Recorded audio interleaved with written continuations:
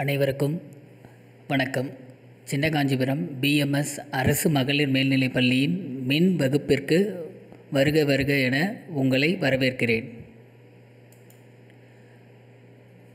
இந்த பாடப்பகுதி சார்ந்த கருத்துக்கள், கேட்கப்படும் கேள்விகளுக்கு உண்டான விடைகள் bmscskpm@gmail.com என்ற மின்னஞ்சல் முகவரிக்கு அனுப்பவும். இப்போ நம்ம பார்க்க போகிற பாடம் என்னென்னா, கணினி பயன்பாடுகள், கம்ப்யூட்டர் அப்ளிகேஷன். அதில் எந்த லெசன் பார்க்க போகிறோம் அப்படின்னா, மல்டிமீடியா அண்ட் டெஸ்க்டாப் பப்ளிஷிங், பல்லூடகம் மற்றும் கணிப்பொறி பதிப்பகம், பாகம் 1.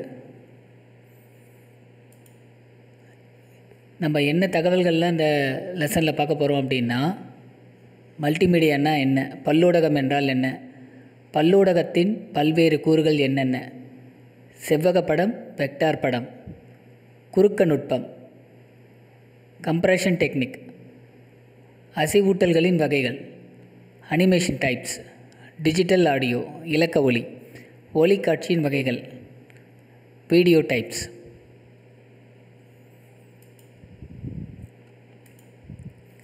மல்டிமீடியானா என்ன, பல்லூடகம் என்றால் என்ன?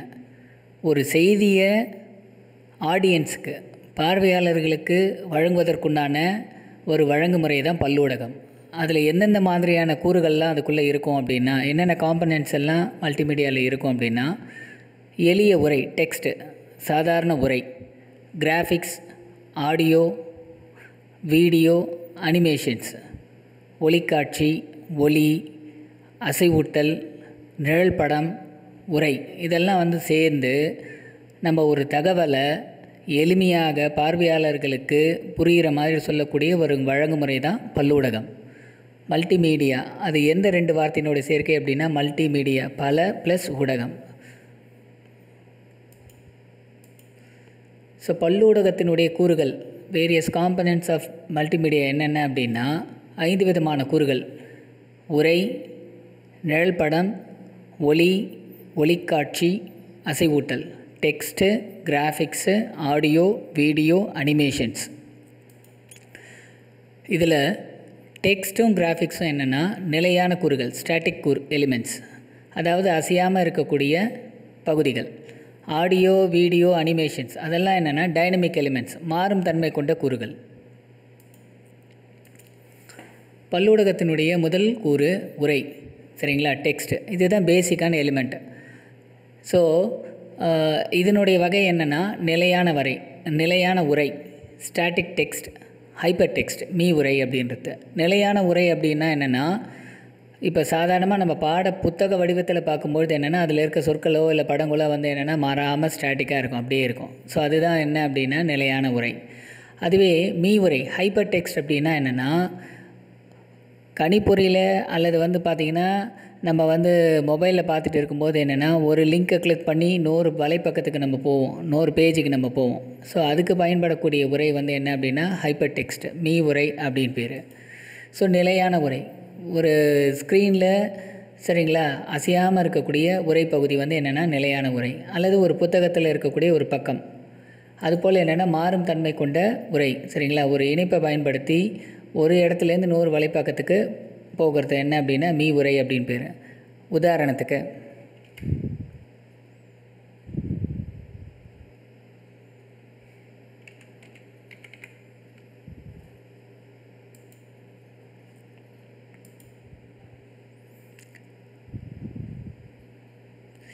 இப்போ என்னென்னா, நார்மலாக மவுஸோடைய கர்சர் என்னென்னா அம்புக்குறி போன்று இருக்கிறது. இப்போ நம்ம என்னென்னா ஒரு லிங்க் டெக்ஸ்ட் மேலே எடுத்திருக்கேன். இப்போ மவுஸுடைய கர்சர் என்னென்னா ஹேண்ட் சிம்பிள், சரிங்களா, கை உரை போல், சரிங்களா, உங்களுக்கு மாறி இருக்குது. இப்போ நான் அதை கிளிக் பண்ணுறேன். ஸோ இன்னொரு பக்கம் எனக்கு வருது. ஸோ இதுதான் என்ன அப்படின்னா ஹைப்பர் டெக்ஸ்ட். இப்போ நம்ம அந்த ஹேண்ட் சிம்பிளாக வரக்கூடிய அந்த டெக்ஸ்ட் அண்டர்லைன் பண்ணி ப்ளூ கலரில் இருக்கும் யூஸ்வலாக, அது என்னென்னா ஹைப்பர் டெக்ஸ்ட் அப்படின்னு பேர், சரிங்களா. அதுக்கு அடுத்த பல்லூடகத்தினுடைய இன்னொரு காம்பனண்ட் என்ன அப்படின்னா, சரிங்களா, ஸ்டாட்டிக் இமேஜ், சரிங்களா, படங்கள், நிழல் படம். ஸோ இது என்னென்னா 2 வகையாக பிரிப்பாங்க. ஒன்று என்னென்னா செவ்வக படம், அதாவது ராஸ்டர் இமேஜ் அப்படின்னு சொல்லுவாங்க. இன்னொன்று வந்து வெக்டார் படம், வெக்டார் இமேஜ் அப்படின்னு சொல்லுவாங்க. ஸோ ராஸ்டர் இமேஜ் செவ்வகப்படம், அதாவது ஸ்க்ரீனில் கணிப்பொறியினுடைய திரையில் தெரியக்கூடிய மிக சிறிய புள்ளிக்கு என்ன அப்படின்னா பிக்சல், படப்புள்ளி அப்படின்னு பேர். சரிங்களா? ஸோ அந்த படப்புள்ளிகளினுடைய அடிப்படையில் ஒரு படங்கள் வந்து சேமிக்கப்படுது அப்படின்னா, அணிகள் போன்ற படப்புள்ளிகளுடைய அணியாக படங்கள் சேமிக்கப்படுது அப்படின்னா அதுக்கு செவ்வகப்படம் அப்படின்னு பேர். ஸோ இப்போது n பிட்டுகள் வைத்து ஒரு படத்தை வந்து ரெப்ரசன்ட் பண்ணுறாங்க அப்படின்னா எவ்வளோ கலரை அதிகப்படியாக நம்மளால் ரெப்ரசன்ட் பண்ண முடியும் அதில் அப்படின்னா, சரி 2 அடுக்கு n வண்ணங்களை நம்மளால் ரெப்ரசன்ட் பண்ண முடியும். 2n கலர்ஸை நம்மளால் ரெப்ரசன்ட் பண்ண முடியும். உதாரணத்துக்கு ஒரு படப்புள்ளியை 4 பிட்டுகள் கொண்டு ரெப்ரசன்ட் பண்ணுறாங்க அப்படின்னா 2/4 2 அடுக்கு 4, அதாவது 16 வண்ணங்களை நம்மளால் அந்த படத்தில் ரெப்ரசன்ட் பண்ண முடியும் அப்படின்றது. பெயிண்டில் வரையக்கூடிய படங்கள்லாம் வந்து என்னென்னா ராஸ்டர் இமேஜ் செவ்வகப்படமாக இருக்கும், MS paint. Vector image, vector படம் அப்படின்றது என்ன அப்படின்னா ஆல்ரெடி இருக்கக்கூடிய ஜாமெட்ரிக் ஷேப்ஸு, சரிங்களா, அந்த வரைகளை சார்ந்த ஏற்கனவே சொல்லப்பட்டுள்ள அந்த படங்கள், கோடுகள், அதுக்கப்புறம் வட்டம், நீள்வட்டம், செவ்வகம், சதுரம், அந்த மாதிரியான சிம்பிள்ஸை அடிப்படையாக கொண்டு வரையக்கூடிய படங்கள் வந்து என்னென்னா வெக்டார் இமேஜ், வெக்டார் படம் அப்படின்னு பேர். ஸோ வெக்டார் படங்கள் வந்து என்னென்னா கணிப்பொறியில் தேக்கப்படுவதற்கு, ஸ்டோர் பண்ணுறதுக்கு குறைச்சலான நினைவகம் எடுத்துக்கும், சரிங்களா, லெஸ் மெமரி எடுத்துக்கும். ஆனால் செவ்வக படங்கள் ராஸ்டர் இமேஜ் அப்படின்றது என்ன அப்படின்னா அதிகப்படியான இடங்களை வந்து எடுத்துக்கும். இப்போது வெக்டார் படங்களோட கிளாரிட்டி வந்து என்ன அப்படின்னா நல்லா ஹை குவாலிட்டியில் இருக்கும், சரிங்களா. வெக்டார் படங்கள் வந்து என்ன அப்படின்னா பிரிண்ட் பண்ணுறதுக்கு நல்லாயிருக்கும். ஆனால் ராஸ்டர் இமேஜ் வந்து என்னென்னா, சரிங்களா, குறைச்சலான நினைவகம் எடுத்துக்கும் அப்படின்றதுனால ஆன்லைனில், சரிங்களா, வெப்சைட்டில் பயன்படுத்துவதற்கு ஏற்ற ஒரு வடிவம். ஏன்னா ஃபைல் சைஸ் கம்மின்றதுனால அந்த வலைப்பக்கத்தை வந்து லோட் பண்ணுறதுக்குண்டான டைம் வந்து பார்த்திங்கன்னா குறையும். ஸோ வெக்டார் படங்களுக்கு எடுத்துக்காட்டு தான் வந்து என்னென்னா அந்த .ai, .eps, .pdf அதெல்லாம். அது மாதிரி ராஸ்டர் படங்களுக்கு எடுத்துக்காட்டு என்ன அப்படின்னா ஜேபிஜி, பிஎன்ஜி, ஜிஃப் வடிவங்கள்லாம் வந்து என்ன அப்படின்னா ராஸ்டர் படத்துக்கு உண்டான எடுத்துக்காட்டு.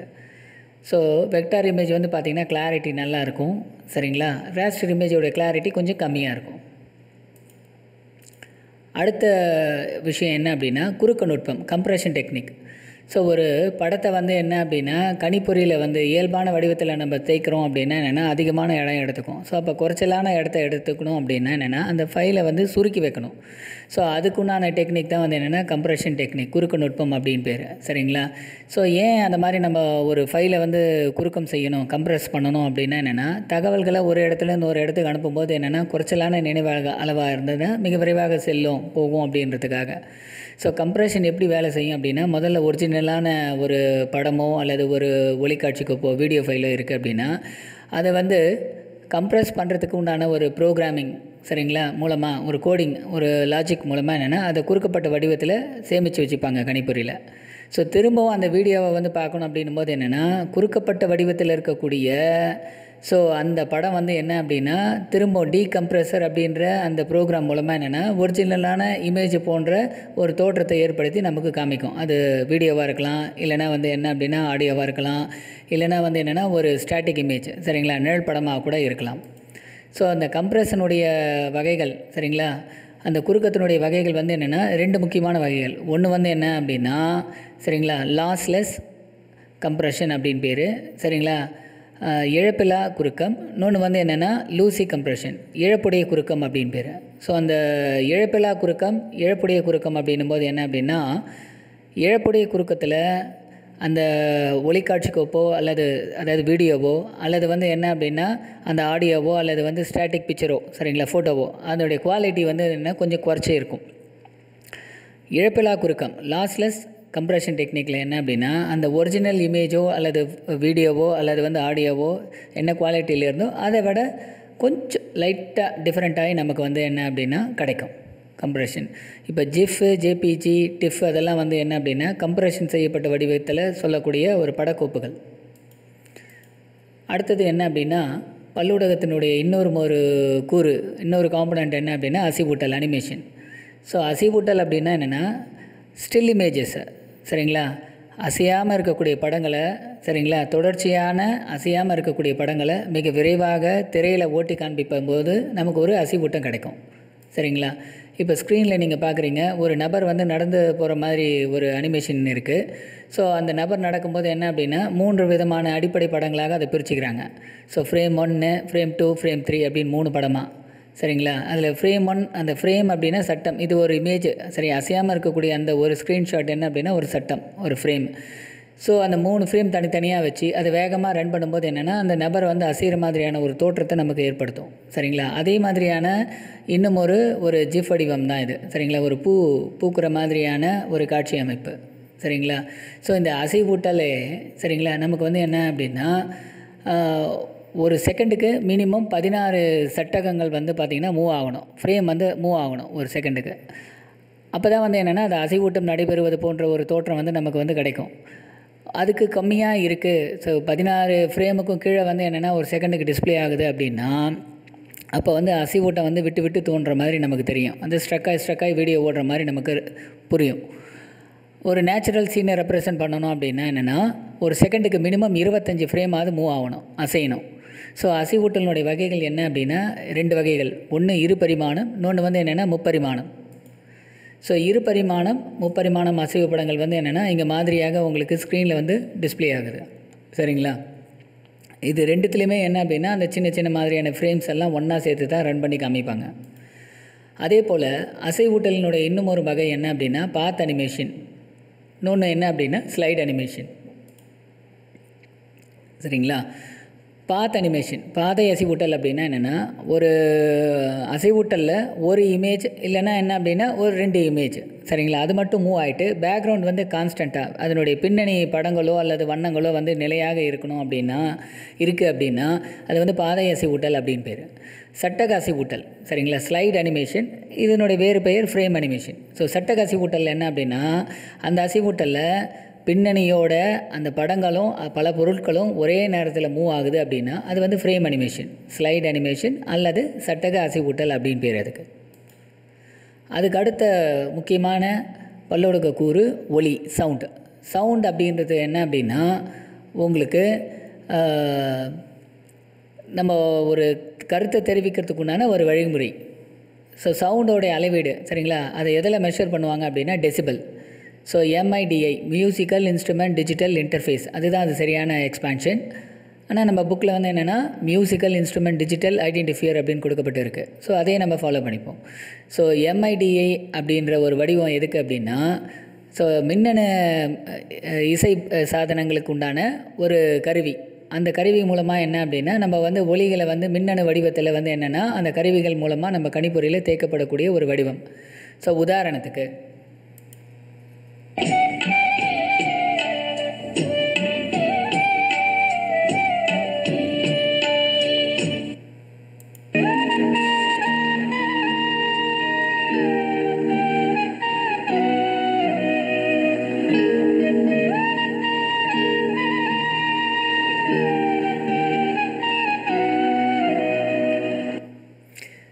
இப்போ நீங்கள் கேட்ட சவுண்ட் வந்து என்ன அப்படின்னா கம்ப்யூட்டரில் இலக்க வடிவத்தில் சேமிக்கப்பட்டிருக்கும், டிஜிட்டல் ஃபார்மேட்டில் இருக்கும்.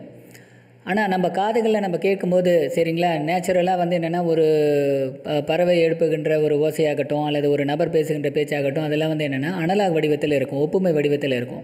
ஸோ அந்த ஒப்புமை வகை வடிவத்தில் இருக்கக்கூடிய தகவல் சரிங்களா நம்ம காதுகளில் கேட்குது. சரிங்களா? ஸோ அது கம்ப்யூட்டரில் வந்து என்னென்னா அந்த ஃபார்மேட்டில் ரீச் ஆகணும் அப்படின்னா அதுக்கு ஒரு உள்ளீடு சாதனம் நமக்கு தேவைப்படும், மைக் போன்ற ஒரு சாதனம். அந்த மைக் போன்ற சாதனம் என்ன அப்படின்னா அனலாக வடிவத்தில் இருக்கக்கூடிய ஒப்புமை வகை வடிவத்தில் இருக்கக்கூடிய அந்த ஒலியை வந்து என்ன அப்படின்னா இலக்கு முறையில் டிஜிட்டல் முறையில் கன்வெர்ட் பண்ணி கம்ப்யூட்டருக்கு அனுப்பக்கூடிய ஒரு உள்ளீட்டு சாதனமாக செயல்படும் அந்த மைக்கு.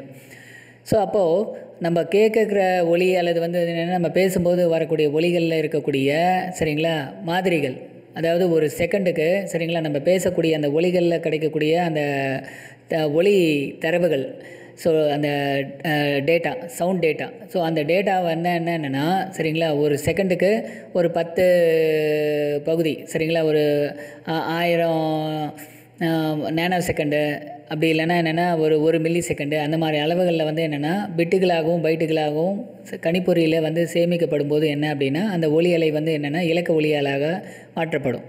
ஸோ ஒரு செகண்டுக்கு வந்து என்னென்னா 10 சாம்பிள் எடுக்கிறாங்க அப்படின்னும் போது அதனுடைய குவாலிட்டியும், ஒரு செகண்டுக்கு 1000 தடவை எடுக்கிறாங்கன்னா அதனுடைய குவாலிட்டியும் வேறுபடும். ஸோ எவ்வளோக்கு எவ்வளோ அதிகமாக ஃப்ரீக்வன்சியில் நம்ம வந்து என்னென்னா அந்த மாதிரிகள் சரிங்களா சாம்பிளை நம்ம எடுக்கிறோமோ அப்போ அந்த குவாலிட்டி வந்து அதிகமாக கிடைக்கும் நமக்கு. ஸோ இலக்க ஒளி மாற்றத்தில் வந்து என்னென்னா அதிகமான குவாலிட்டியில் நமக்கு கிடைக்கும். அதுக்கு அடுத்தது என்ன முக்கியமான கூறு என்ன அப்படின்னா ஒளிக்காட்சி கோப்பு சரிங்களா, வீடியோ. ஸோ வீடியோ அப்படின்னும் போது என்னென்னா நேச்சுரலாக நடக்கக்கூடிய ஒரு நிகழ்வு, ஒரு இயற்கை காட்சியாக இருக்கலாம், இல்லைன்னா ஒரு கல்யாணம் இல்லை ஒரு பிறந்தநாள் விழா அந்த மாதிரியான நிகழ்ச்சிகளை வந்து என்ன அப்படின்னா இலக்க வடிவத்தில் சரிங்களா மாற்றக்கூடிய ஒரு வழங்குமுறை என்ன அப்படின்னா ஒளிக்காட்சி வீடியோ அப்படின்னு பேர் சரிங்களா. ஸோ அது வந்து 2 வகையாக சொல்லுவாங்க. ஒன்று வந்து அனலாக் வீடியோ ஒப்புமை ஒளிக்காட்சி, இன்னொன்று வந்து என்னென்னா டிஜிட்டல் வீடியோ சரிங்களா, இலக்க ஒளிக்காட்சி சரிங்களா. ஒப்புமை ஒளிக்காட்சி அப்படின்னும் போது என்ன அப்படின்னா சரிங்களா, இப்போ பழைய ஒளி நாடா காந்த நாடா சரிங்களா, இல்லை பழைய சிடி இல்லை ஃபிலிம்ஸ் ரூல் அதில் ஸ்டோர் பண்ணக்கூடிய வீடியோலாம் என்ன அப்படின்னா அனலாக் வீடியோ. தற்சமயம் என்ன அப்படின்னா இப்போ டிஜிட்டல் கேமராவில் இல்லைன்னா வந்து என்ன அப்படின்னா மொபைலில் இல்லைனா வந்து என்னென்னா டிவிடி இல்லைன்னா ப்ளூரே டிஸ்க்கு அந்த மாதிரியான சாதனங்களில் சேமிக்கப்படுகின்ற வீடியோக்கள் வந்து என்னென்னா டிஜிட்டல் வீடியோவாக இருக்கும் சரிங்களா. ஸோ என்ன பேசிக் டிஃப்ரென்ஸ் அப்படின்னா குவாலிட்டி தான் சரிங்களா, அந்த ஒளிக்காட்சி கோப்பினுடைய தரம் அதுதான் சரிங்களா. இப்போது அதில் அனலாக் வீடியோ ஒப்புமை ஒளிக்காட்சி அப்படின்னா என்னென்னா சரிங்களா, கம்ப்யூட்டர் பேஸ்டு இல்லாமல் சரிங்களா நார்மலாக இருக்கக்கூடிய சரிங்களா ஒரு வீடியோ கேசட்டாக இருக்கும், இல்லைனா ஃபிலிம் ரோலாக இருக்கும், இல்லைனா வந்து என்னென்னா பழைய சிடி சரிங்களா. ஸோ அதில் ஸ்டோர் பண்ணப்பட்டுள்ள ஒரு ஒளிக்காட்சி கோப்புகள் தான் வந்து என்னென்னா அனலாக் வீடியோ சரிங்களா, ஒப்புமை ஒளிக்காட்சி அப்படின்னு சொல்லுவாங்க.